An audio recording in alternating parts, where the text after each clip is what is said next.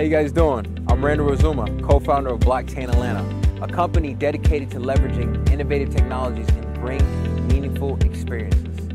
Today, we're at Children's Healthcare of Atlanta, and what we're doing at Children's Healthcare of Atlanta is providing CCAP. CCAP, also known as Community Collaboration Art Project, utilizes augmented reality and brings shirts, graphics, murals, all to life.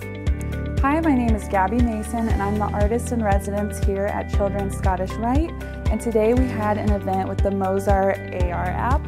It was really neat seeing all the kids bringing their coloring pages and drawings to life, and it was really cool to see family members and staff also getting involved.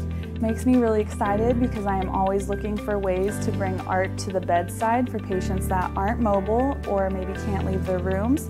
And so I'm really looking forward to collaborating with Blockchain Atlanta for future ideas. We believe that the program CCAP has a significant role to play in hospital settings, providing a unique and engaging experience for children during their hospital stay. CCAP is brought to you guys through the application Mozart AR. Mozart AR makes you feel like you're a little Picasso. Using this technology or this application to basically bring your surrounding and pictures to life. Our goal with CCAP is not only to entertain, but to stimulate creativity, learning, and bring a positive distraction to kids, children in hospitals, and all over the world.